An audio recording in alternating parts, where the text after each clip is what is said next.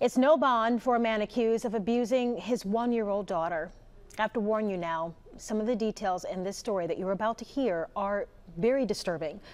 According to jail records, 23-year-old Eugene Sneed surrendered just after 12:30 early this morning. Now, he's been charged with aggravated child abuse. The child's mother, Nicatoria Lett, says her one-year-old daughter, Royalty, is in critical condition at USA's Children's and Women's, suffering from severe burns. Investigators telling us they believe Sneed poured boiling water down the child's throat, causing internal injuries, plus multiple burns to the child's face. The mother says she left her daughter alone with Sneed Sunday, and when she got back, she couldn't recognize her. I can't even stand to even look at her. I can't even keep calm. I can't even maintain my body for real. So we rushed her to the hospital, and from then her injuries had just started worsening.